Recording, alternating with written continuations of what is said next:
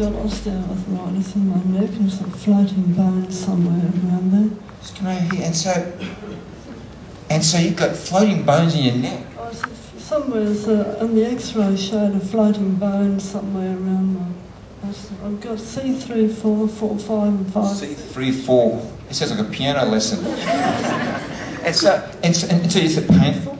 Yeah, my shoulder, everything's. So you've had that for how long? Oh, I was only diagnosed with it last decade, but I was sick and tired of not recovering. Last decade? I was sick and tired of not recovering from neck injuries. I've been, since the 1980s, I spent most of that decade in neck braces. So you've had this for how many years or what? Oh, years. Since I was a teenager, I was starting to feel pain. Wow. So it's caused from, I reckon, holding my neck on the side. Church, let's all join our faith. Now, she's had this for a very long time. She's got floating bones in her neck. She needs a miracle tonight. Come on, church, let's join our faith together. And let's believe God that God will release this woman tonight. The power of the Lord is present to heal in this place. Jesus, right now, we ask you for a miracle for this woman right now. God, set her free right now. We ask for a miracle in the neck. God, release every joint. We ask you for a miracle right now, Jesus. Good.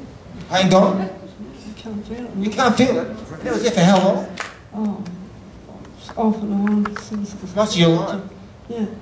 It's gone? I can't feel it now. Give a lot of hand, everybody. And so, here's your neck. Full movement. How long has it been since you could do that? Oh, I've always moved it, but it's always hurt.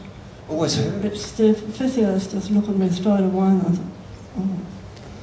Physios don't like me. I steal all their business. Isn't Jesus wonderful? So how did you find out about this meeting? I come to this church. Well, I'm glad you heard about the meeting.